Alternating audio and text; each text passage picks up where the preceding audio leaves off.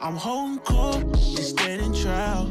Why ain't I see you around back when I was So Biggie was being investigated at the time by the NYPD and the IRS. Correct. Why?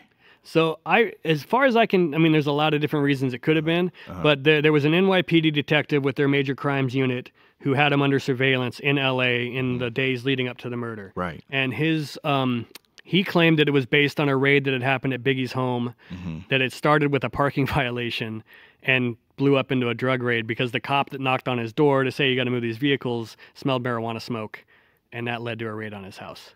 And they found guns and marijuana and this detective from New York claimed that sounds like a small thing, but in his experience in law enforcement, sometimes little things like that are the tip of the iceberg.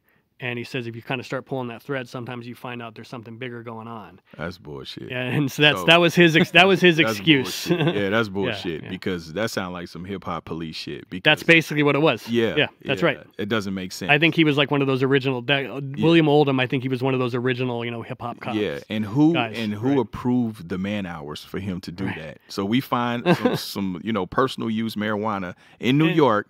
And we're going to, okay the budget to pay you to follow him to LA. Bad Boy wasn't doing anything out here. They were just promoting and going to parties and recording videos and going on the radio. Like, they weren't...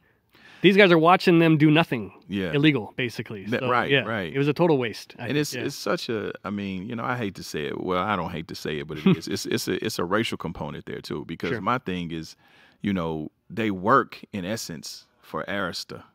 You know what I mean? So, they're being funded by Arista. So if you're going to investigate something, go to the office of Arista and say, hey, what, are y'all paying these people? How are they doing what they're doing or whatever the case may be? Sure.